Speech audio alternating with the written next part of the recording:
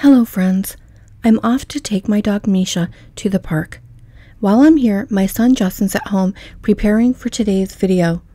In the past couple months, he's been feeding me the most delicious tortilla pizzas. So I asked him to show us how to make them. I thought they would be a perfect addition to my channel because not only are they delicious, but they are super budget friendly. They've been a huge TikTok trend, and best of all, you probably already have the ingredients in your kitchen. But before we head back, let me show you this beautiful fruit tree that I spotted while we were there.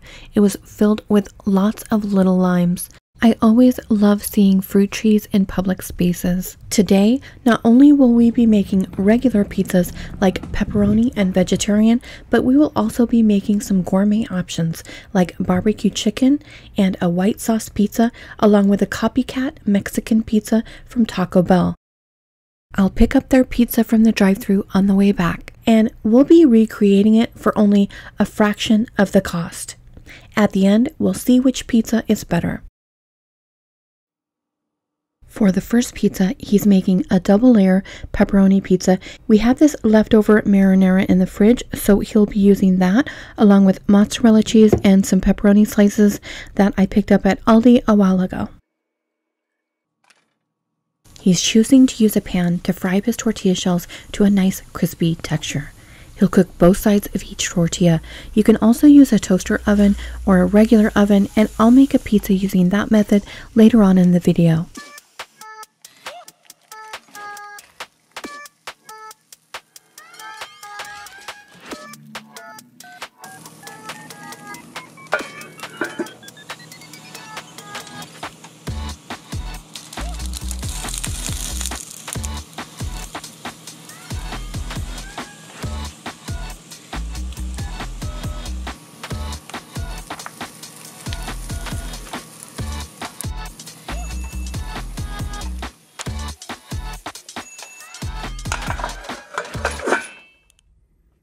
This pepperoni tortilla pizza tastes just like a thin crust pepperoni pizza. It is nice and crispy and surprisingly filling. Ingredients cost only $1.32. If you love pepperoni, you definitely have to try this.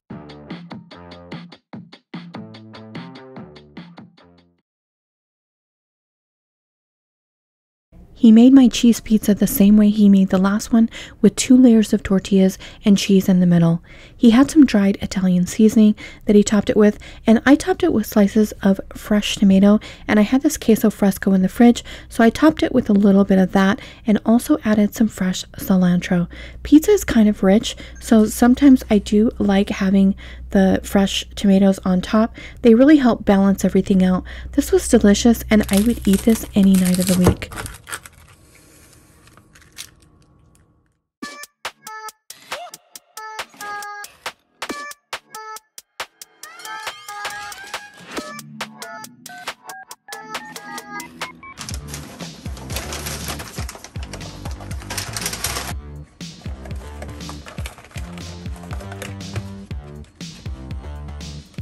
This was a little underwhelming. It didn't look like the picture at all. The first layer had a combination of beans and seasoned meat, and the shell seemed to be more like a mixture of corn and flour rather than just flour. We are going to try to make ours as similar to the real thing as possible, so I'll be dicing a small tomato. I browned my ground beef and added some taco seasoning.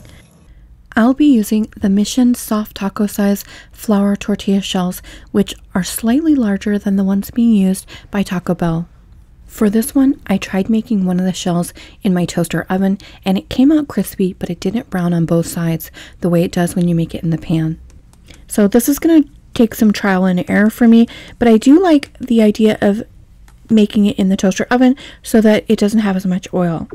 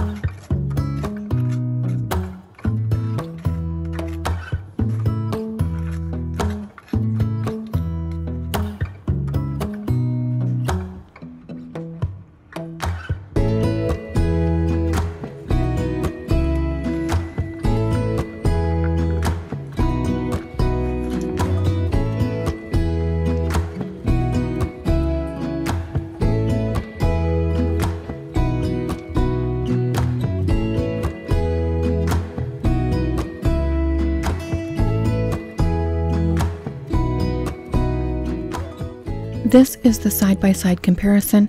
Ours looks much better than the original and more like the Taco Bell picture of what it's supposed to look like. I think we had a lot more meat in ours than the Taco Bell pizza, so maybe I shouldn't have added quite as much meat. Also, we fried our shells separately and then combined everything together at the end. I think what they did is they combined the meat, beans, and tortillas and just fried each side. So maybe next time I'll try that. My son was thinking maybe we should have added in some cheese on the bottom layer to hold both tortillas with the meat and the beans together, but they obviously didn't have cheese in the bottom layer of theirs, so we didn't add it. The Taco Bell pizza has been sitting for a while, so I'm sure it was much crispier when I first got it. The Taco Bell pizza had great flavor, but our pizza was definitely better. Ours was heartier and fresher tasting, and I'm not just talking about it being crispy. Our ingredients tasted like they were better quality. My son liked the sauce on the Taco Bell pizza better, and I had to agree. It definitely was better. He said he has a fondness for that sauce that takes him back to childhood memories. So I tried this again later, and this time I layered it like a quesadilla, then fried it in a pan and topped it with some packets of their sauce. This was the all-around winner and came out far superior on all counts to the Taco Bell pizza that we were copying. This is definitely the way I would make it again. The total cost for our pizza was $1.61 compared to the Taco Bell pizza for $4.99. The next pizza we are going to make is based on Domino's Cali Chicken Bacon Ranch Pizza. It has a garlic parmesan white sauce, chicken breast, bacon, tomatoes, and mozzarella. We don't have any bacon, so we're just going to be using chicken, and my son doesn't like tomatoes, so we'll leave those out.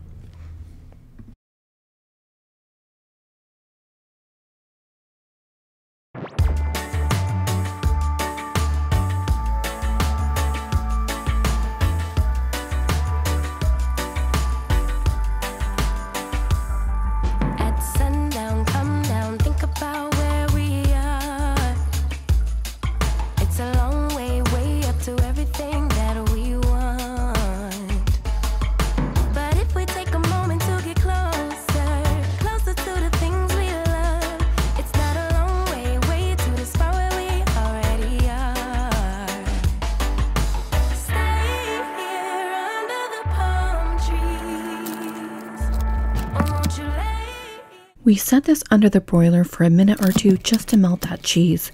This turned out so good. It had the perfect amount of cheese to sauce ratio, and the texture was spot on with the crispy tortilla edges. We felt it was a little bit rich and needed the addition of one other element, so we added a squirt of the barbecue sauce just to give it a little bit more acidity, and it took this pizza from an 8 to a 10. It was really delicious. Next, we made a barbecue chicken pizza, which is similar to the last one, but it didn't include the white sauce. We used the barbecue sauce as a base and applied shredded chicken along with some mozzarella and then topped it with cilantro.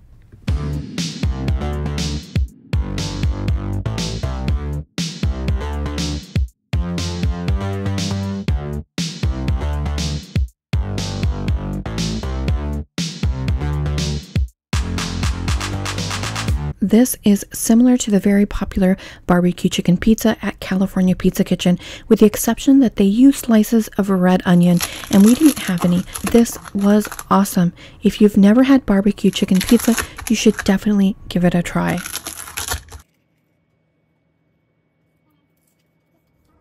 Now I'll be making a white pizza with pesto, and I'm using the Bertolli Alfredo sauce again. You've seen me use this before with pasta, and we always have this on hand. I found this pesto in the fridge, so I'm going to use it, but I normally do prefer the Sam's Club brand of pesto. It's a great deal in this huge 22-ounce container for $7.98. The first thing we need to do is heat up this pesto so that it's easier to put on the pizza. I'll also heat up the Alfredo sauce in the microwave since there's not a lot left. I'll just put the entire jar in there and then I'll pour it on the pizza. I was trying to find an extra squeeze bottle because I thought I could thin this out with a little bit more olive oil and then we could make a really beautiful pizza if I had that squeeze bottle. I can also just maybe make little blobs of the pesto. I've seen pizzas done like that before, so I think that's the way I'm going to go with it. But anyway, I've got my Alfredo sauce. It's all heated up and ready to go, so I'll start assembling my pizza.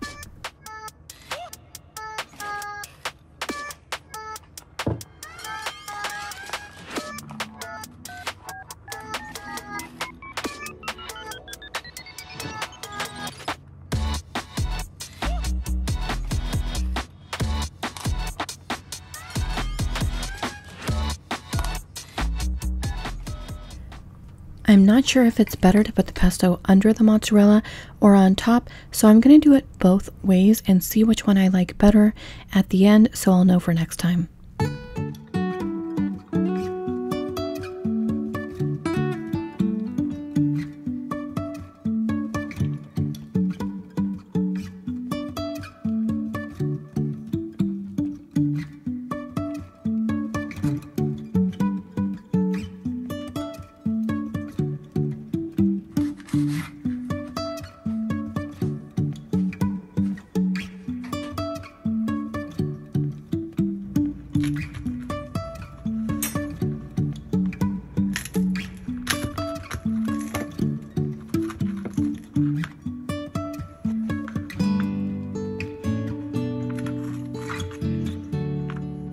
I think this was my favorite pizza yet. Maybe it's just because it was a new creation, but I really loved it. It was creamy and garlicky, and every now and then when you bite into the pesto, it gives you that rich basil flavor. I would have loved to add pine nuts to this pizza, but I don't have any in the house, and honestly, I never have pine nuts because they're so expensive. But it was good with the walnuts, so I think next time I make this for myself, I'll definitely add the walnuts into the mix. Next, I'll make 2 vegetarian pizzas. I'm still using the Trader Joe's marinara that we have left over, but if you remember in one of my recent videos, I made marinara with the tomato sauce, and I think that one of these containers would cover 4 of the pizzas and possibly 5. For this pizza, I'll be using some mushrooms I had in the fridge, and I'll also be using these banana peppers and a shredded cheese blend of cheddar and mozzarella. I'll also be adding Kalamata olives, which I'm fortunate to have on hand. My youngest son loves these, so I recently picked these up for him. Lucky for me, because I love them on pizza.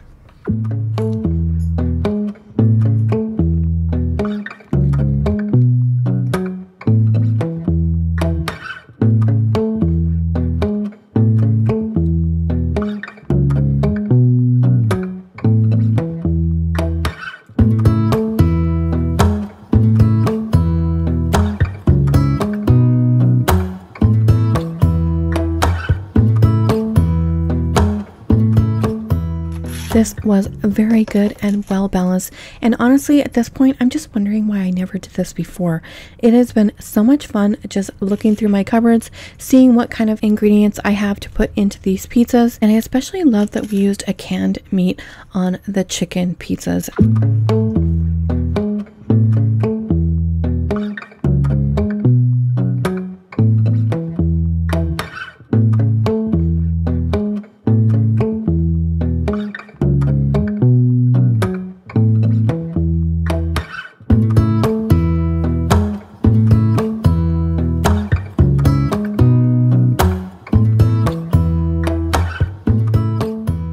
I love making these tortilla pizzas because they are so versatile and quick to prepare. You could make low-carb pizzas with the low-carb tortilla shells, and you could easily make these vegan. It's also a great experience for the family. I know my family really enjoy getting together and each one of us making our own favorite pizza version of the tortilla pizza. Some of my viewers have specifically requested that I set up a Patreon account because they would prefer to support me on that platform. I apologize that it took me so long to complete, but I do finally have that set up and ready to go. I have a link to it on my homepage banner, and you can also find me by going to patreon.com/ArdentMichelle. Thanks so much for watching my video. I hope you liked it. If you plan to make the tortilla pizzas yourself and you take any pictures, please do make sure to tag me so that I can also see them. Thanks so much for watching, and I'll see you in the next one.